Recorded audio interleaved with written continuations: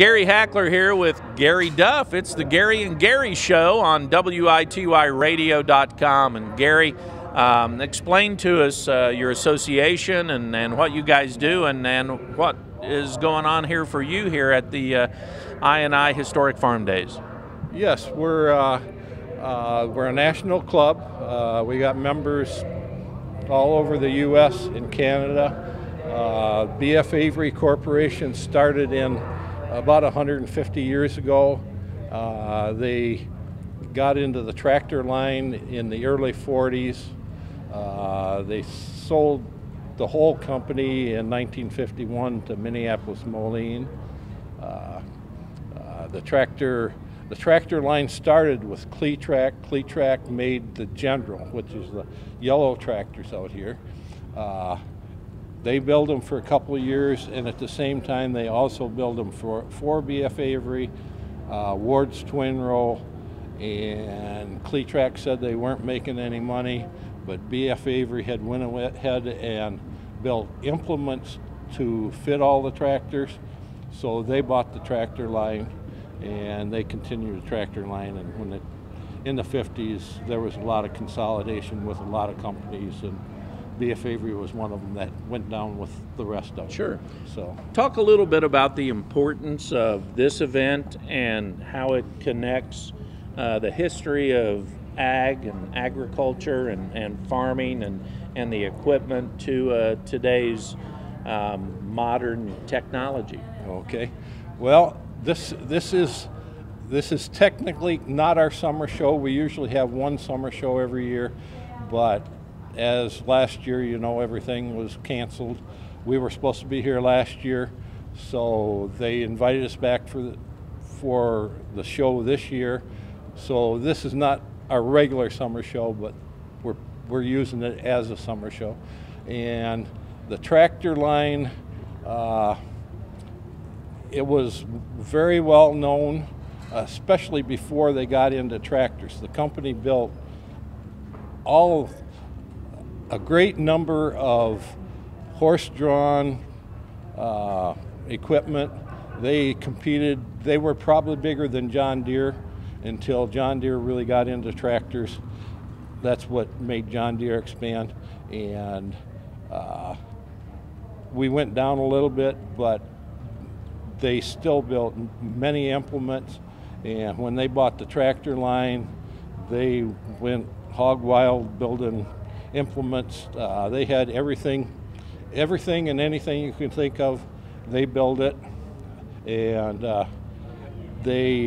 of course Minneapolis Moline bought them out in 1951 because they wanted a small tractor line that they didn't have to design, and they did continue the tractors for 3 years till 1953. I think that, like all tractors, BF Avery, all the oddballs that have come and gone, they're all very important to agriculture, because without them, we wouldn't be where we're at.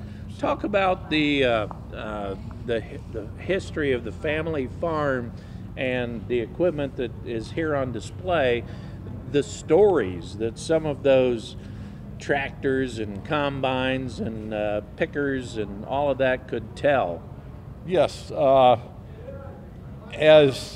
since BF Avery got into the tractor business during the war, they could not build tractors. They bought out Cletrac, and Cletrac had enough parts and stuff that BF Avery could continue building tractors until 1946, and they redesigned and they added another tractor to the line and everything. And you could only, in the north, you could only buy these tractors at Montgomery Ward's. They didn't have dealers in the north. They had dealers in the south. It's interesting. The south, they were bigger in the south because they had dealers. Parts were more available and everything. But as far as a club, the biggest share of our members are in the north. I don't know why, but you know, in the north. I